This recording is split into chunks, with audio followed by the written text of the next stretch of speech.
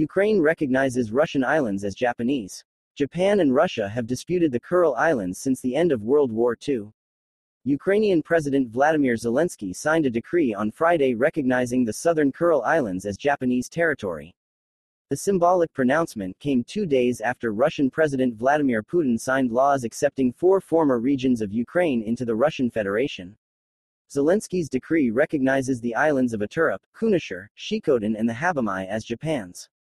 While the entire Kurili archipelago has been Russian territory since the end of World War II, Japan claims these southernmost 4 as its own, referring to them as its northern territories. An important decision was made today. Fair, legally impeccable, historical, Ukraine has reaffirmed its respect for the sovereignty and territorial integrity of Japan, including its northern territories, which are still under Russian occupation, Zelensky said in a video address. Zelensky, who has vowed to retake all of Ukraine's former territory, including Crimea, declared that it is necessary to liberate from Russian occupation all the lands that the occupiers are trying to keep. Japan has condemned Russia's military operation in Ukraine and imposed economic sanctions on Moscow.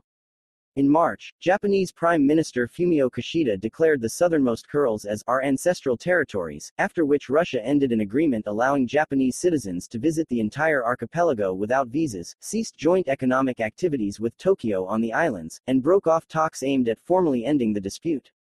The two states never formally concluded a peace treaty after World War II, due to the dispute over the 4 southernmost islands in the Kuril chain. Zelensky's decree was likely a response to Putin's signing last week of accession decrees welcoming the formerly Ukrainian regions of Donetsk, Lugansk, Kherson and Zaporozhye into the Russian Federation, after citizens of all 4 overwhelmingly voted to join Russia. Putin signed laws formalizing these provinces' accession on Wednesday. The Russian president has vowed to defend these newly acquired territories with all the means available to Russia.